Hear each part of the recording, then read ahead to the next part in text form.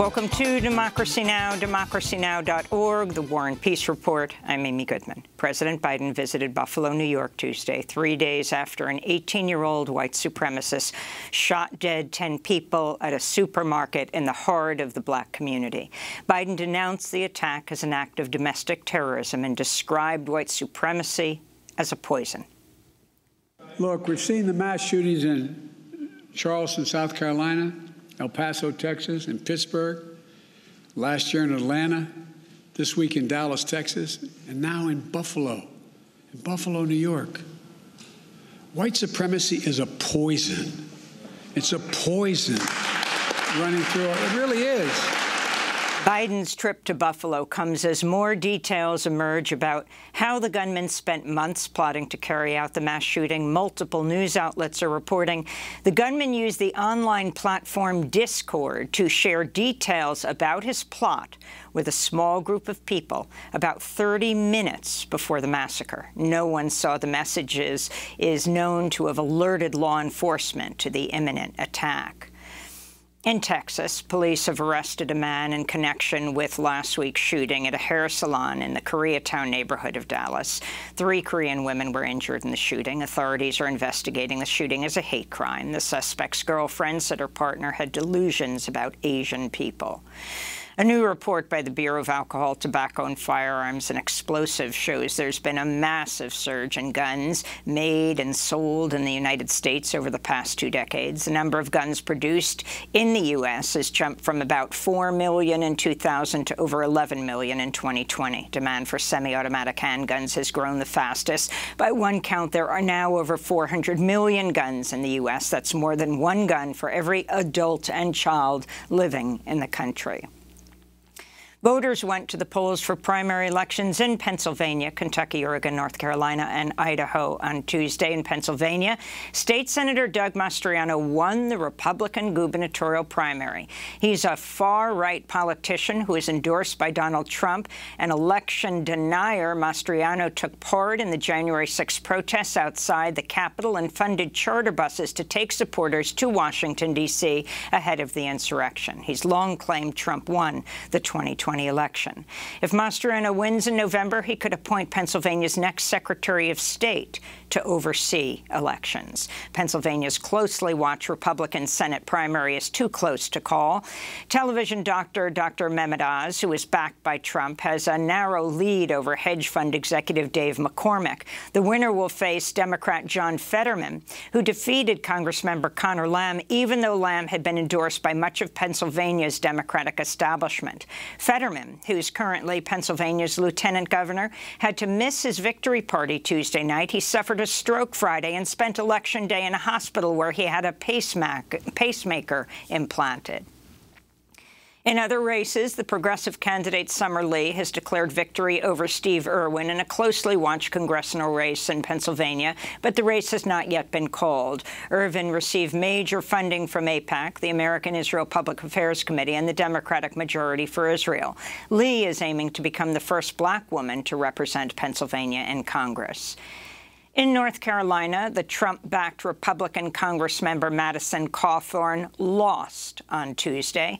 The 26-year-old was seen as a rising star of the Republican Party, but his campaign faltered following a number of scandals, including allegations of insider trading. Meanwhile, in Kentucky, Charles Booker has won the Democratic primary for U.S. Senate, becoming the first black candidate in Kentucky to win a major party nomination for Senate. He'll face Republican Senator Rand Paul in November. We'll have more on these races and other results from Tuesday after headlines. Finland and Sweden formally applied to join NATO today, ending decades of neutrality. NATO Secretary General Jens Stoltenberg described the event as a historic moment. And I warmly welcome the requests by Finland and Sweden to join NATO. You are our closest partners, and your membership in NATO would increase our shared security. If NATO approves Sweden and Finland as members, it would more than double the border between NATO countries and Russia. Current NATO members share a 750-mile border with Russia. Finland alone has an 830-mile border with Russia.